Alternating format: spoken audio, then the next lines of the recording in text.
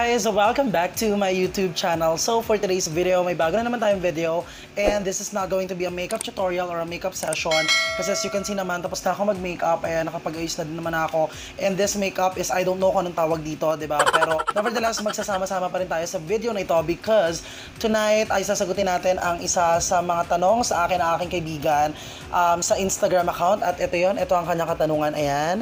Pakibasa nyo na lang ang kanyang katanungan dyan. And ayan, pag-uusapan natin yan later on. Pero bago natin pag-uusapan yan, of course, gusto ko munang i-share sa inyo kung ano ang aking coffee na iniinom. Bukod sa iinumin ko ang Glutalipo na talaga namang in demand ngayon. So bago yun guys, nag-take muna ako nito. So ito ay ang dark coffee chia. So this one is a keto brew. So ito ay nabili ko kay Binibining Muntinlupa at Binibining Poblasyon 2017 na si Miss Joanny Ulila. Ayan siya, ayan siya. And ang kagandahan kasi dito guys ay talaga namang sinusuportahan niya ang pagbabawas ng inyong timbang. And aside from that, this is a heart-friendly, promotes radiant skin. So kapag nag-detox kasi at nalinis ang inyong intestine at nailabas yung mga unwanted fats, may chance din na gumanda ang inyong balat guys. So ito ay talaga namang napakaganda pagdating din sa ating balat.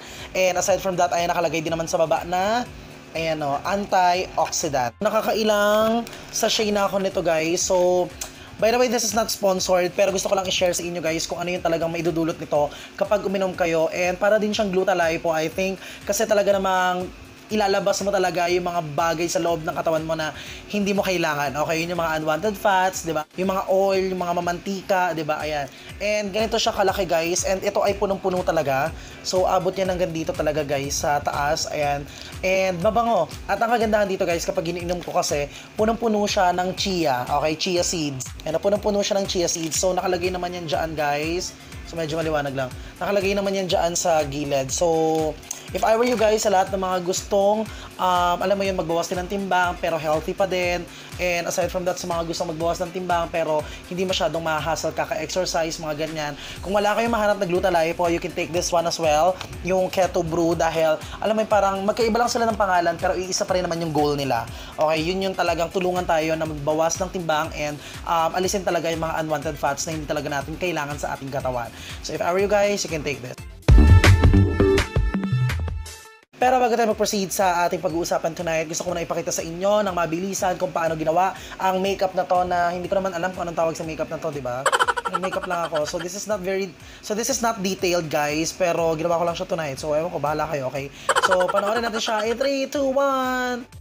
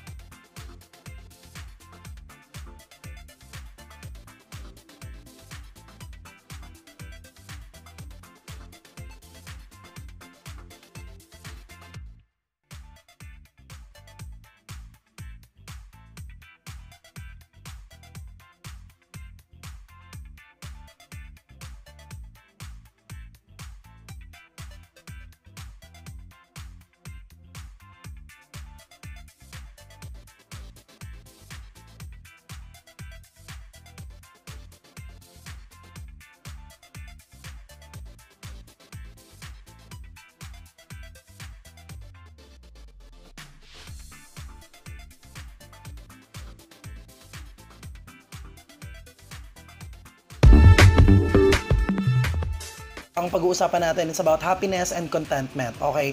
So pag sinabi kasing happiness and contentment, mostly talagang yung dalawang yan ang nagtatandem kasi syempre, kapag kontento ka, masaya ka. Kapag masaya ka, kontento ka sa kung anong meron ka.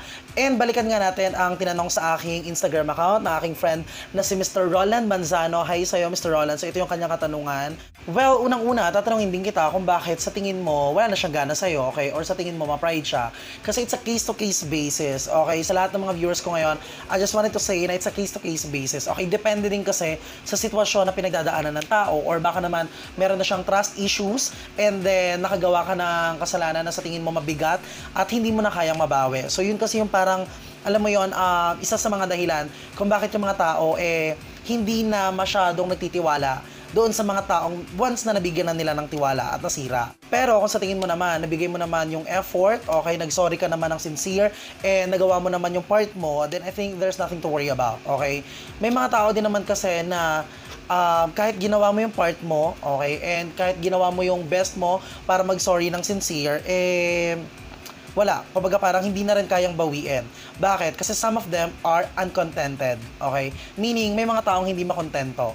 Okay, yung salitang contentment kasi, it's a huge word, it's a big word, wherein it's not only for a relationship with someone else, it could be for family, it could be for friendship, and it could be for career. So I therefore conclude, para mahanap mo yung contentment na deserve mo, kailangan matuto kang tumanggap ng sorry, accept the things that had happened. Kung may mga taong nagkasala sa'yo, or kung may mga taong hindi naging okay, give a second chance if needed, move on, and be happy.